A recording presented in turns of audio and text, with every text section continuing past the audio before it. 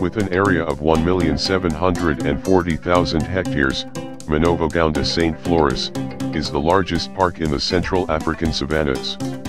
Straddling the two ecological zones, Manovo Gounda St. Floris National Park owes its importance to its rich flora and fauna. It is home to many endangered species, including the black rhino, elephant, hippopotamus, and red-fronted gazelle, as well as large concentrations of herbivores.